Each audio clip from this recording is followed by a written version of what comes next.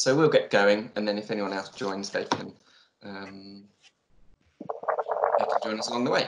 So welcome to Amelia Asks, everybody. It is jointly organised by the young consultants at the Amelia and the Amelia team, offering support.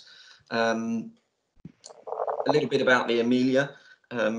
Formerly, several different services in Tunbridge Wells, consisting of the museum, library, art gallery, gateway, which is frontline council service, tourist information, and the Kent Adult Education. These services will all come together in the Amelia, and will be a new, exciting cultural and learning space, bringing together books, objects, documents, photographs, and visual art, housed in a vibrant and revitalised building, which is currently undergoing a beautiful renovation.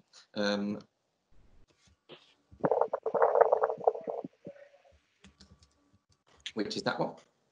So this is what it will be. The building in the front already in existence, but being added to the adult education building in the background. And the Amelia will comprise, as I say, several different services.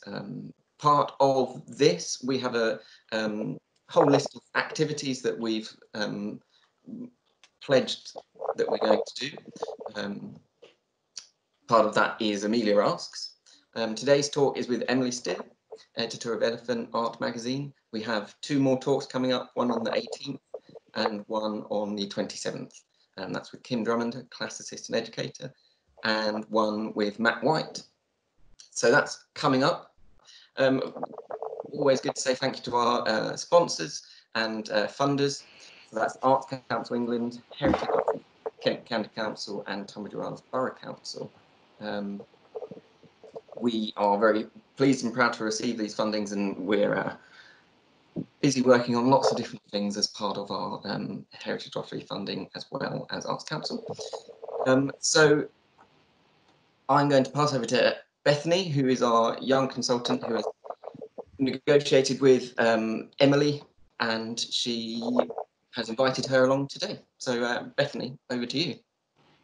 Hello, as Ed said, I'm Bethany, and I'm going to be doing the In Conversation part of this event. And I'm really excited to introduce Emily Steer, who is the editor of Elephant magazine, and is now going to do a short presentation. Thank you. So I thought it would be good just to talk through kind of the timeline that's got me to this point. I think one of the big things to highlight is just how random some of the things that happen are, like how some opportunities come up and then change your course a bit. And I think that's something that's very consistent across a lot of journalists, as I know, that they haven't necessarily taken the kind of traditional route in. That is possible, and I will talk about that as well. But yeah, definitely my experience has been taking opportunities as I've seen them and kind of working in that way. So Elephant magazine is a quarterly print publication, which comes out 4 times per year. It's been going for just over 10 years, and I joined 5 years ago. At that point, the website was kind of just being developed, and I guess one of the big challenges and one of the big changes over the last few years has been how to bring that into the digital world while still holding on to what the magazine is and has been. And yeah, I guess kind of figuring out how that voice and that tone kind of comes alive for a digital audience, how that all gets packaged. Our tagline is life through art, and we like to explore kind of wider social, cultural and political topics through art. Again, that's something that's developed more and more since I started, and which our current team have really pushed. So we never really want things to be too art jargony or sort of exclusive for people who've maybe had a certain education within the art world. We really want people who like engaging with wider topics to come on and feel inspired by the work that we're showing. So I wanted to start actually with my A-levels. I wasn't sure if I wanted to do English or art at uni, and I think again this is kind of a big thing within the team. We have people who've come from more of an English background and people who've come from more of a creative background. So I did history, philosophy and English lit in case I wanted to go on and do an English degree. And then I also did art and drama in case I wanted to do an art degree. By the time I finished my A-levels, I felt like I really wanted to go to art college. I wanted to see what it was all about. And obviously with art, you can do a foundation year. So I felt like doing that 1 year, I could then go on still and do either one. So I went to St. Martin's, which was very creative. And you got to kind of try out each different type of speciality. So you kind of would go through a week of fashion, a week of art, all different things. And I felt like I really wanted to go towards art. So I went to Camberwell and I did a 3-year drawing degree. I think English was always something that I kind of held on to. It was something that I felt torn about not doing. And the thing that I really engaged with on the art degree was the writing side of it. We had a really amazing theory tutor. And I felt like while I loved making work, I didn't particularly like doing drawings and paintings for that kind of wider context and to have crits and to kind of work on being a practicing artist. The thing that I enjoyed was just like the process of doing it. So I felt like going into a career as an artist probably wasn't the right thing for me. So really started engaging with the theory classes and started to kind of hunt out work experience that might help with that. And my first kind of move into journalism is that a friend of a friend, which often is how things work, which isn't necessarily always the best. Because obviously it means that it relies on those relationships, but I think it is always worth putting feelers out there. This was just something that I put out on Facebook and then it got kind of forwarded across to someone else who got in touch with me. So it's definitely worth making yourself available in that way to see, if someone can help you out. So I wrote a couple of pieces for him.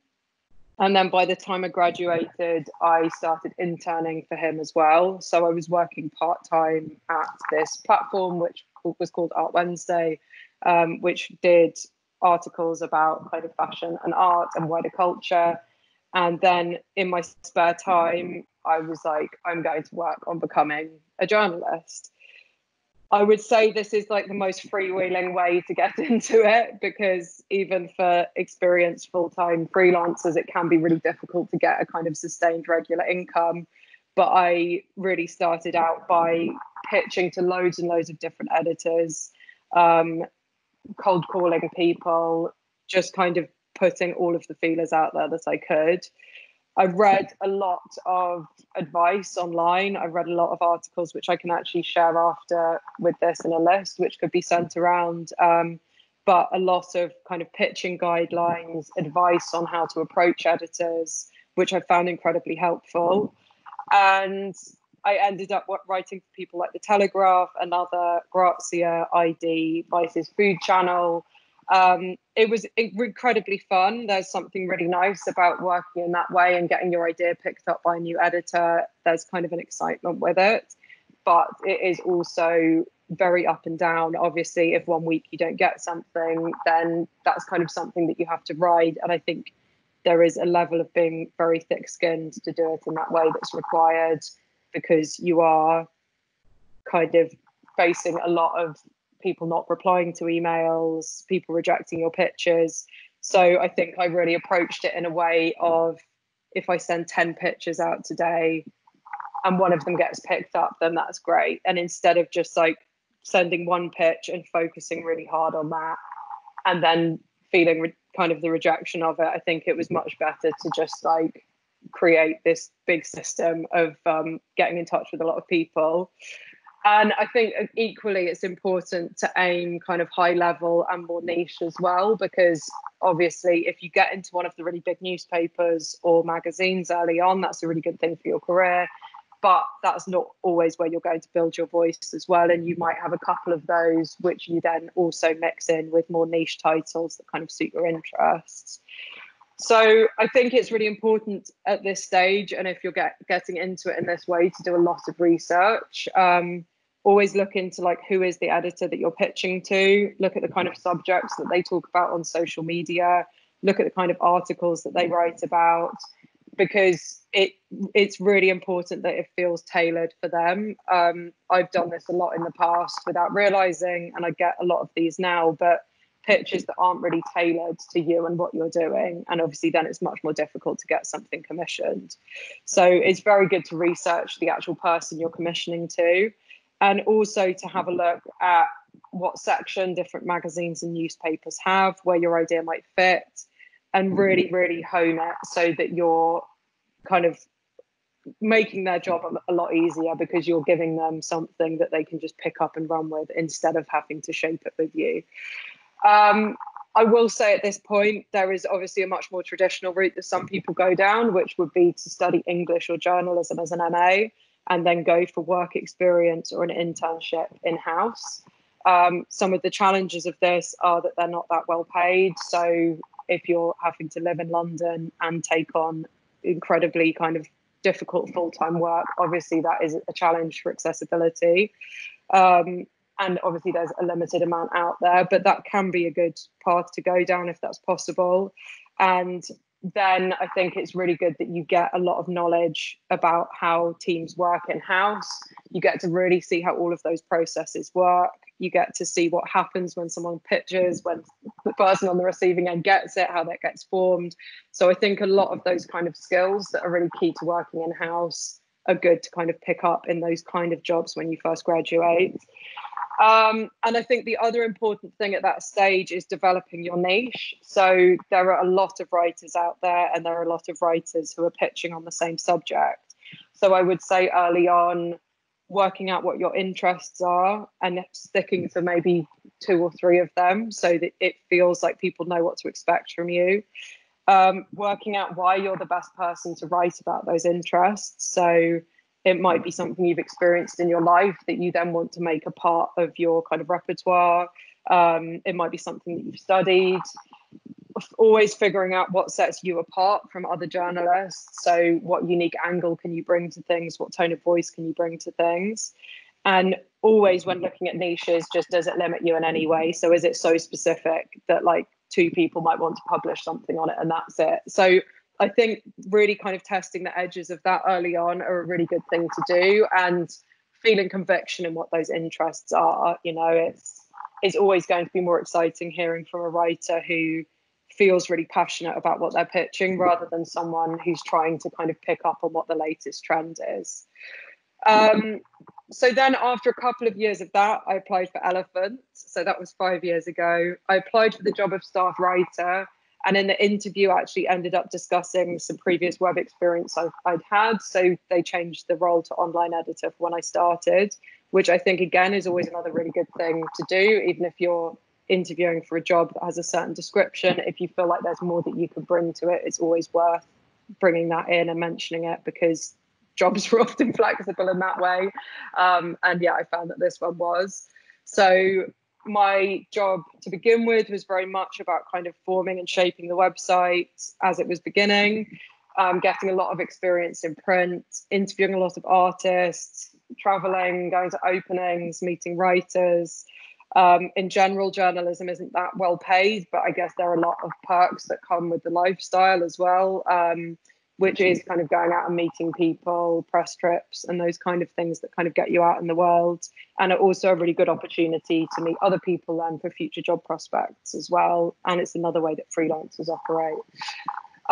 After 2 years, I was promoted to deputy editor, so then started to work more closely on print, which I've actually really enjoyed. I obviously started off in digital, and I love how digital works. Like, it's fascinating, and it has changed so much even in the 8 or 9 years that I've been working. But with print, then obviously you get incredibly involved with design, with the designers, with that process. Everything is quite select because you obviously have this kind of limited space to use. But I would probably advise anyone going into it to get experience across print and digital, because print is much harder to obviously get into and have a reliable job in. So Yeah, I would say as a job, it's incredibly rewarding. It's definitely a challenge. There's always kind of more to cover. There's obviously a very, very fast speed that's required of that kind of work. And you kind of need to be like an endless stream of ideas, because it is very quick turnaround. And I would also say, I guess, something that's ended up happening with my career, which is where I really wanted it to go, but I think something else to think about when you're getting into journalism is if you feel really passionate about being a writer and a journalist, or if you want to get into editing. Because I think a lot of people see being the editor as just like the career progression of the writer, but obviously those jobs look incredibly different. Very little of my time now is spent writing. Most of it is spent commissioning, editing other people's work, and also working on more kind of strategic and practical things behind the scenes as well. I absolutely love that. That's kind of the role that I wanted. But I think if it feels like kind of writing is the way to go, then definitely kind of crafting more of that kind of voice, either as a columnist or as a journalist, is something that some people, obviously lots of people, do for their whole careers. So I would definitely kind of look on them as two different avenues rather than the natural end of being a journalist. I hope that was helpful. I know I've given a lot of information, but yeah, I guess if you have any questions at this point, maybe that would be good.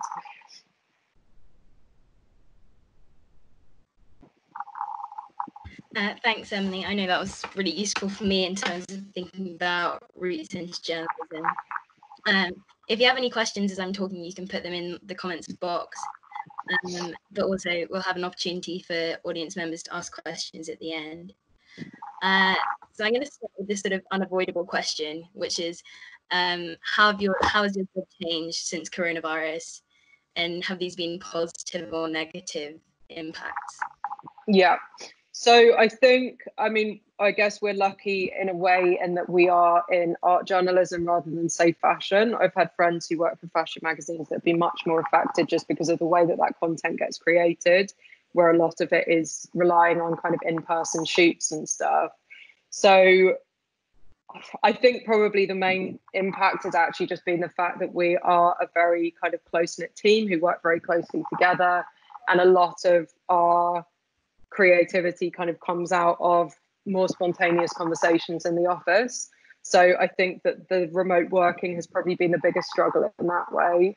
But in terms of how things work day to day, it's actually been incredibly smooth. We've the digital side of things, it's everyone kind of working behind their computers normally anyway. So that's kind of carried on as it normally would. Print, I guess, normally we would have a bit more in-person time where we can kind of look at the pages up on the wall and stuff. So I think we've missed out on that a little bit. But overall, I would say I feel very lucky that the majority of things can kind of carry on working as they were. A sort of related question is, how do you perceive the journalism sort of industry changing in the long term in terms of it becoming increasingly digital? And do you worry that there's going to be sort of a decline of things in print? And yeah, it's definitely something we talk about, obviously. So I think that I would say probably when I first got into journalism, it actually looked more dire for print. For my type of magazine, and I think that's where the difference is, because for lots of newspapers and print publications where the experience isn't necessarily such a big thing, I think there's probably a bigger shift to digital. I would say with art and fashion publications, a lot of the people that read them are interested in kind of how things look and feel, and in design, and in kind of tactile objects. So I think that there is a level of kind of collectability and like luxury that's associated with print.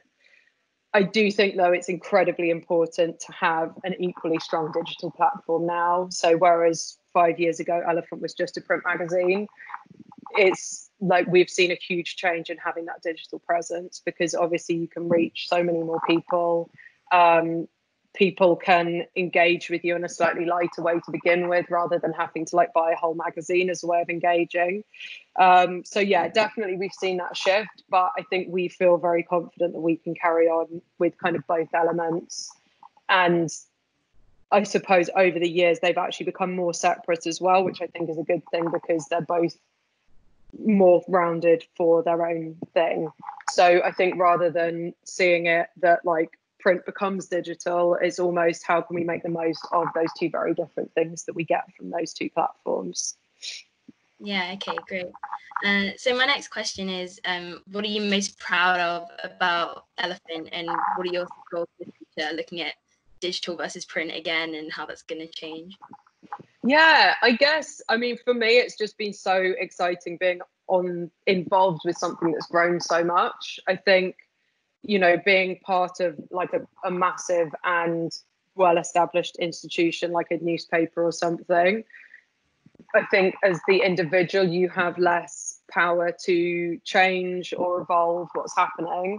And I think because we are a very small team, like in the time that I've been there, I've seen it change so much. And that feels very exciting to kind of, yeah, I guess watch that evolution and know that you've been a really big part in it. I would say, I mean, I feel really proud of our 10th anniversary issue. I was really excited about that. It was self-care themed, and it just, everything came together in such a wonderful way. And we were all very excited about that. And I think also just the way that Elephant has embraced more kind of social and cultural topics rather than being so inward facing.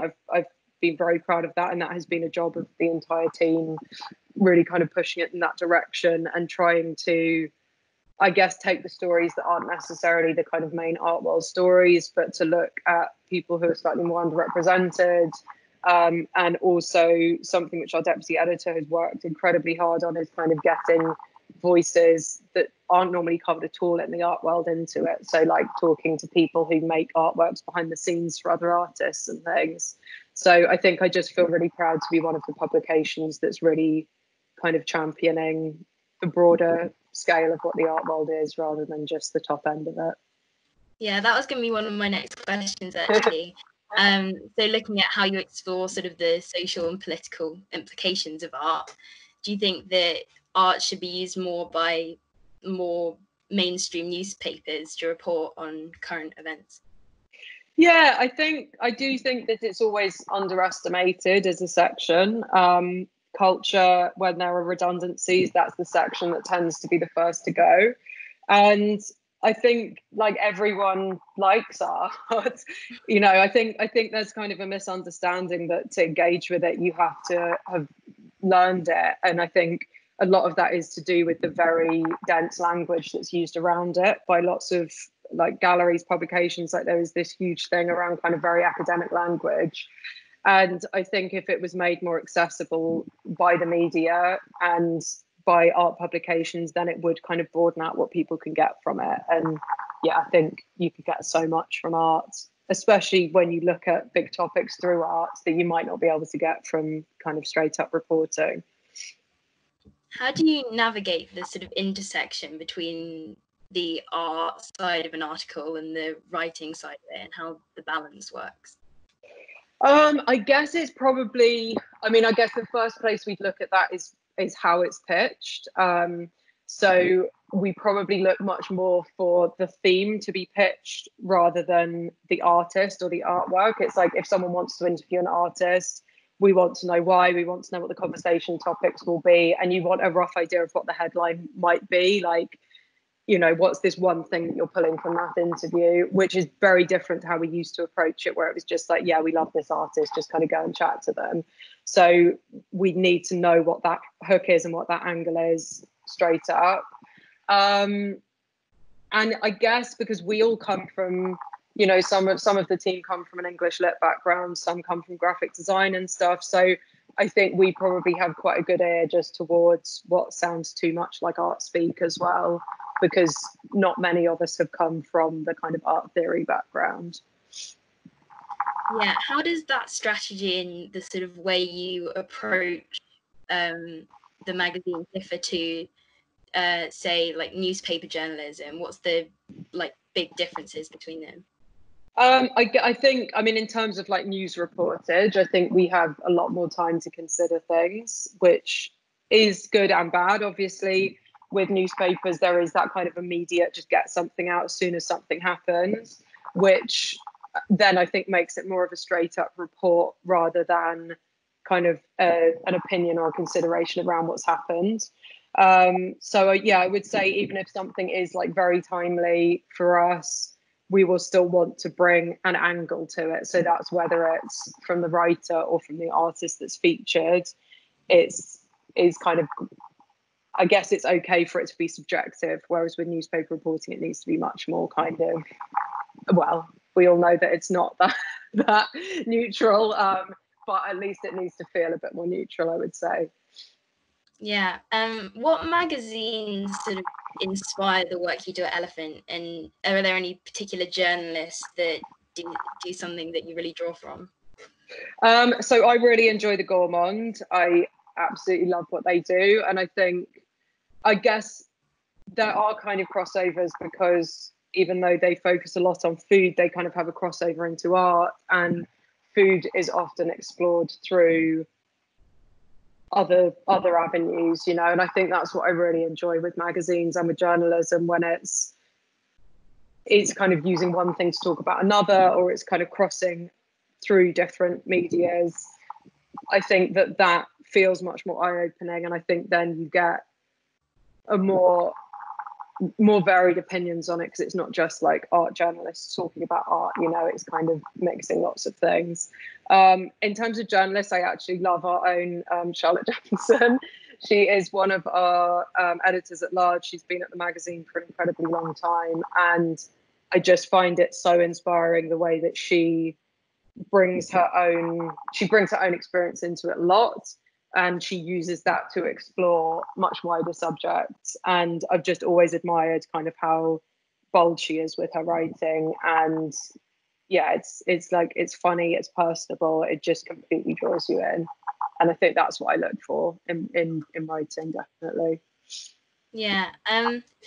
So how do you I know you talked about taking on more of an editorial role rather than a writing role, but do you sort of miss doing that writing side of it, or do you wish you could do more of it? Yeah, it's interesting. I would say since I have slowed down on the writing, when I do write something, I enjoy it a lot more. I think especially when you're in-house, because you're always writing in the same style, it can start to feel a bit like you're a machine. And I know a lot of people at kind of publications where it's very much just like churning it out. And I think, you know, you find yourself using the same phrases again and again. You find yourself going to sort of, it feels too automatic. And I think now when I sit down to write, there's something that feels really new again, which I really enjoy. But I do think there's probably, I think when you're in an editorial position, it can end up feeling like it's a luxury to write. So I think I always feel a bit guilty if I'm writing something, because I feel like there's more like practical things I could be doing. So I think that's probably the biggest, like discomfort that's there for me with it, because I feel like, oh, this is like writing, this is really fun, I should do this in my own time. Whereas obviously it's part of the job as well. So yeah, I think, yeah, I guess there's kind of good and bads to it, because yeah, it gives you a chance to kind of look at it afresh if you're not doing it so much. Yeah, so I edit and write for my school newspaper, and I really find that like when I read other people's articles, I then like take on bits of their writing style and like get inspired by what they've created. And then when I write an article, I find myself using sort of similar things. Do you find that? I think that's something I really like with editing, because you are reading other people's work all the time. And I think that it could definitely be inspiring in terms of, yeah, if someone writes really differently to you, it's like, oh, wow, this is quite exciting. This is something that I might want to try out. And yeah, I think that I guess I feel like when you're writing all the time, you're kind of in your own bubble, and it's harder then to absorb other things. And I think through editing, it's obviously a different process just to reading because you're so in it. It's almost like it kind of becomes your own writing as well, obviously, because you're working so closely with it. So I think that is a really good practice for writing, definitely, as long as it's not just like, right, I'll take this. Yeah. So another question I had was about sort of the notorious long hours of journalism and whether you struggle to maintain that sort of work-life balance. Yeah, I would say probably the most difficult for me has been when there's been lots of travel. Like it is quite art world specific, but you do end up going on lots of press trips and art fairs and stuff. And I think when I was doing that very heavily, like there was a point where I was going away at least once a month. And I guess your social life starts blending with your work life. And that did feel very intense. But I don't know. I guess it really depends what kind of thing you work on, because there's some people who will end up working on like the night desks on newspapers and stuff where it's incredibly intrusive in your life. And often, I suppose, kind of when you're starting out is when you have to keep the hours that are least suitable for you as well, because you might just want to take an opportunity. But I think I like what I do so much that it just feels quite exciting. I've definitely felt burnt out at times, but I think that, yeah, having it, like, it feels like such a fortunate, amazing job to be able to do. So I think a lot of the time it's kind of stuff that I do really want to be doing. But yeah, I would say definitely early on, that's when you might end up with some hours that you don't like and things. To what extent do you get like motivated by the people around you and like working together as a team to produce something? And is that true when you've got like a larger team and a less small sort of magazine?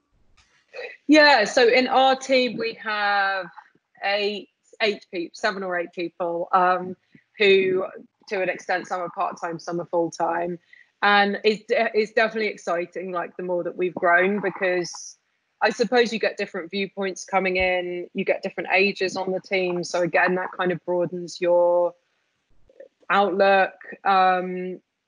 And I think that was a big thing when I was freelance that I didn't enjoy, because I was just sitting on my own at home behind a computer.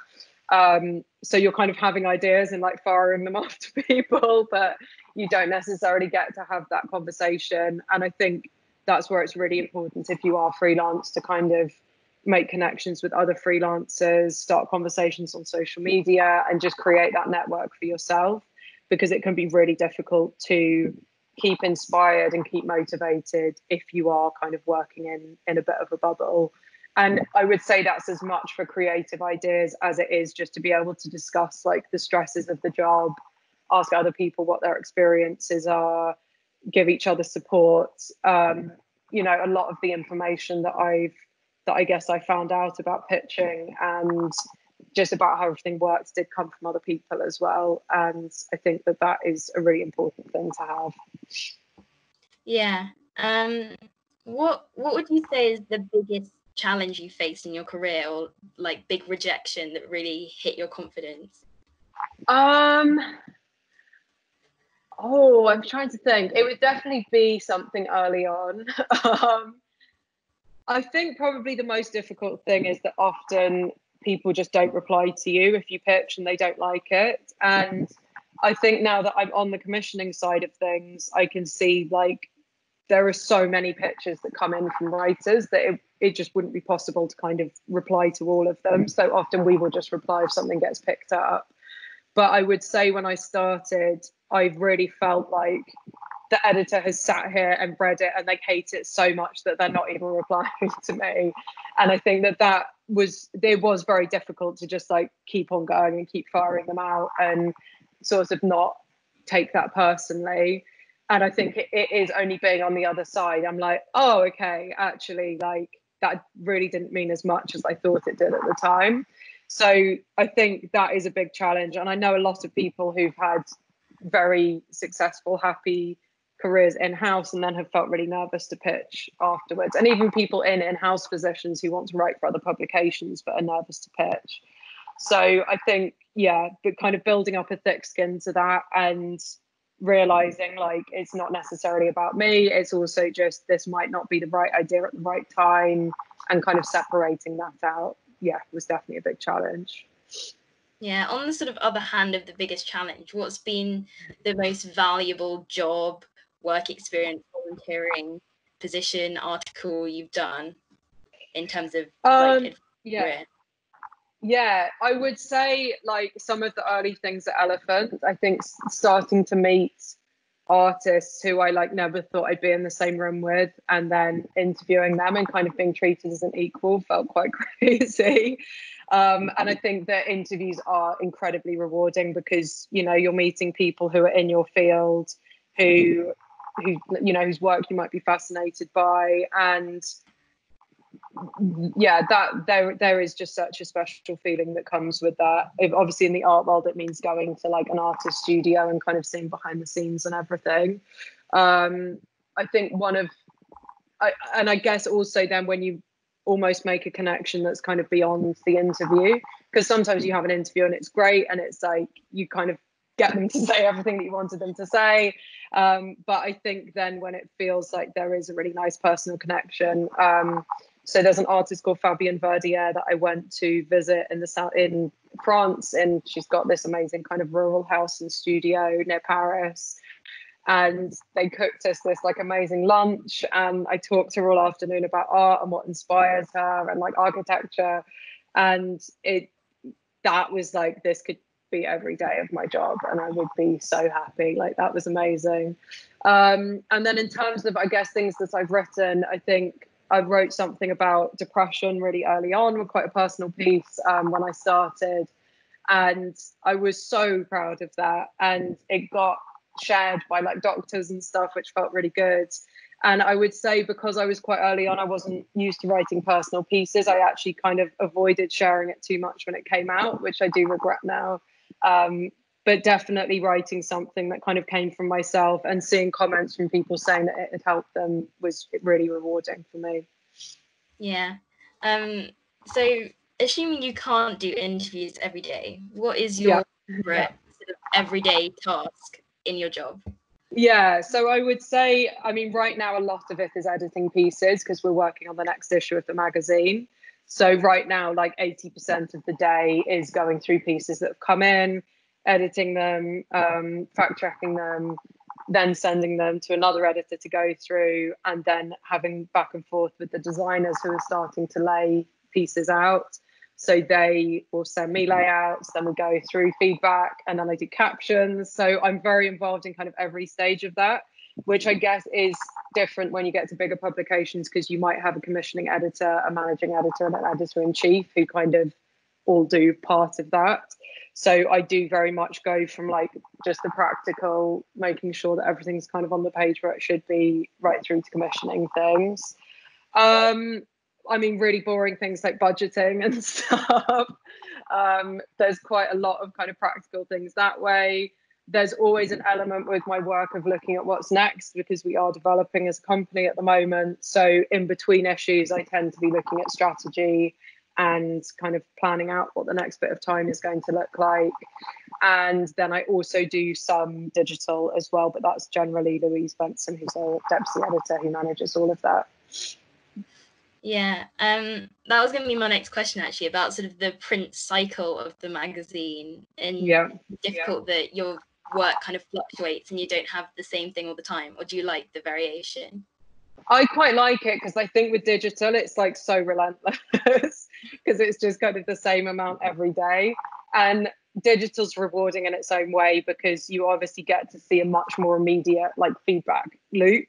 As soon as something goes out, you'll see if it's being shared, you'll see how well it's being read. So I think there's something exciting about that. But I definitely enjoy that there is this variety where every 3 months, I guess at the start of the cycle, we'll all meet and we're discussing ideas. Then I will have about a month of commissioning, getting articles in. Then you kind of go into all of the layouts and everything, and then finally proofing. And for me, yeah, I definitely enjoy that kind of change in energy, although it's always stressful when it gets to the end. Yeah. So my last question is, what qualities make you well suited to your job? I think I'm very cool-headed. I don't freak out easily about things, at least not externally. So I think just in terms of kind of being part of a team and sort of allowing all of those parts to work, I think that is definitely one of my stronger points. I guess the combination of kind of creativity and, well, writing's creativity as well, but like artistic creativity and writing, I think is actually really helpful. And I think it helps me when interviewing artists as well, because I'm kind of coming from the point of a journalist and also someone who used to make work. So I feel like that is a very good thing. I think I enjoy pressure. Like I feel kind of at a loose end if I'm not jam-packed with work. So I've spoken to people who do and don't like this before, and I think most people who enjoy journalism actually really enjoy working under pressure, because you kind of have that fuel to like keep going and keep pushing. So I think that is probably the main thing, and that is something to watch as well, because obviously it means that you can get burnt out, but I do think it makes me very suitable for the job.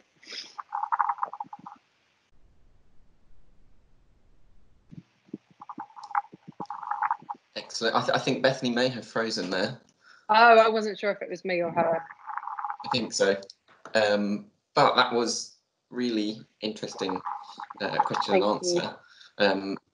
So yeah, thank you for your time and generosity. I wonder if there's any questions in the sidebar. Oh, there's Bethany back. Yeah, sorry, I think my Wi-Fi just cut out. So yeah, thanks so much, Emily. That was really great. So there's a question in the comment box, which is, what would be your top tip for young people wanting to get into cultural journalism? Is volunteering or an internship needed? I think that it can definitely help. I think so much of it is around making contacts, and that can be done through an internship or through volunteering, definitely. It can also be done through social media as well. I think kind of following journalists that you admire, commenting on their tweets, making sure that you're kind of making yourself part of the circle that you want to get into is really important early on. Obviously cold pitching, which I discussed earlier, and just kind of sending your own ideas to other people directly, to editors, can be really helpful. Yeah, I think there's lots of avenues in, so I would say interning is a good one, but I am aware that there are massive access issues with that within the arts, because most internships aren't paid. So I would say not to feel disheartened if that's not something that is available, and that there definitely are other ways in. The main thing to just keep in mind is visibility.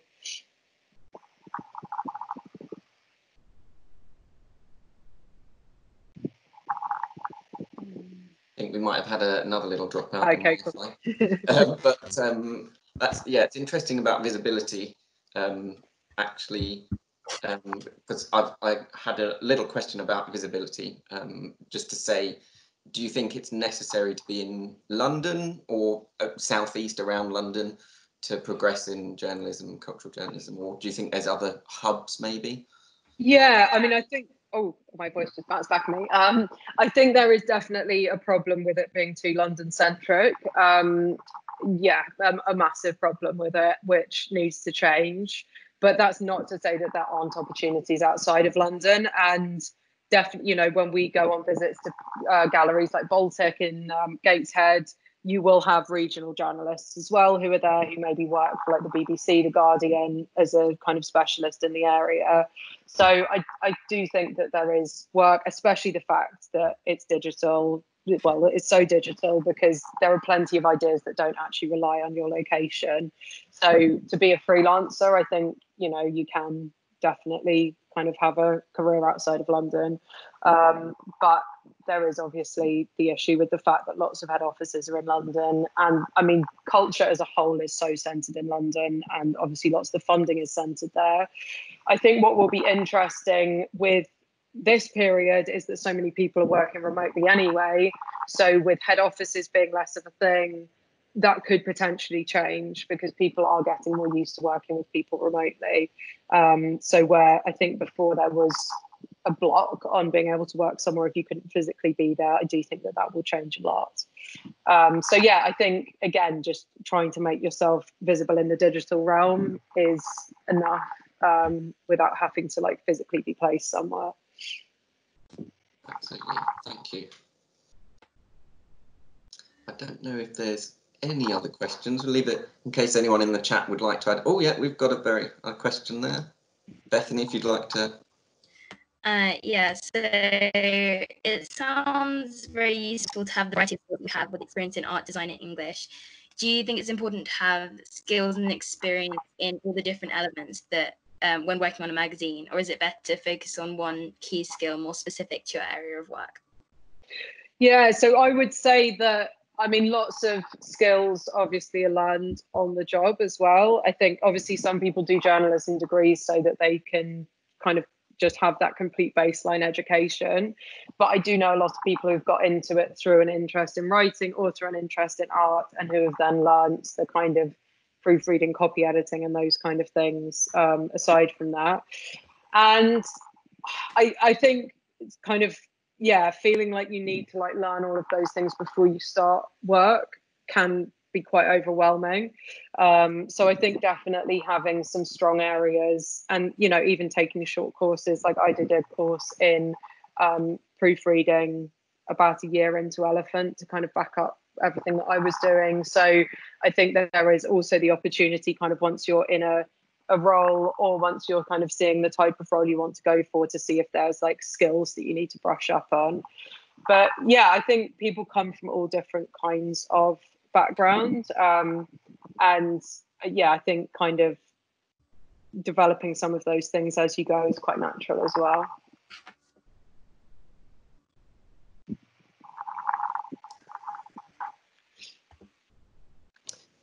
Excellent. I wonder if there's any more questions. Speak now or forever hold your silence.